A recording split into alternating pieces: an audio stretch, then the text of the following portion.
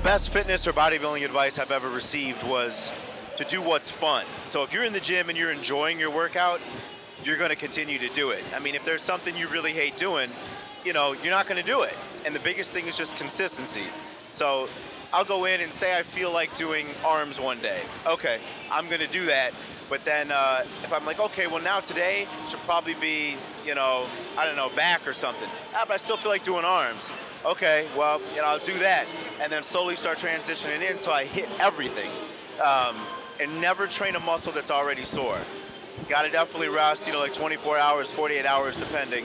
But that's the general rule of thumb to live by too.